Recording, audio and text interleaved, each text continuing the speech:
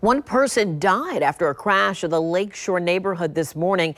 It happened at the intersection of Cassett and San Juan Avenues, shutting down roads in that area for nearly 5 hours. News4 Jax reporter Aaron Farrar shows us the extent of the damage that was left behind.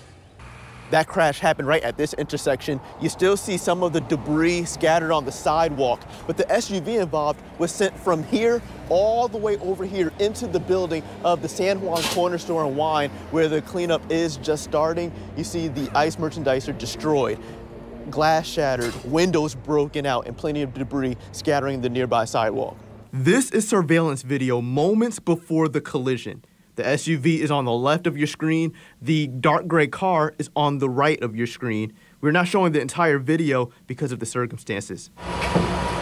This view was something Deidre Jackson was not expecting to see in her neighborhood. Oh, I was just surprised and shocked that, this happened in this area. JSO says the crash happened around 2:15 this morning. The impact sent the SUV slamming into this convenience store.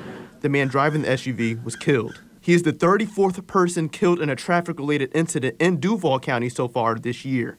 That's real scary.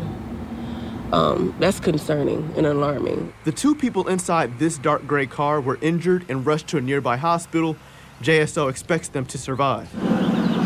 The cleanup begins as the owner says this is the second time within just a few years a crash similar to this affected his business. I feel bad for him. I really do. I feel he don't deserve this, He's a good man. Officers continue their investigation. JSO says it is early, but with every early morning crash just like this, detectives look to see if alcohol and/or speed were factors. Nothing determined yet at the time of this report as they piece together what caused this deadly start to Sunday morning. Reporting, I'm Aaron Farrar, Channel 4, the local station.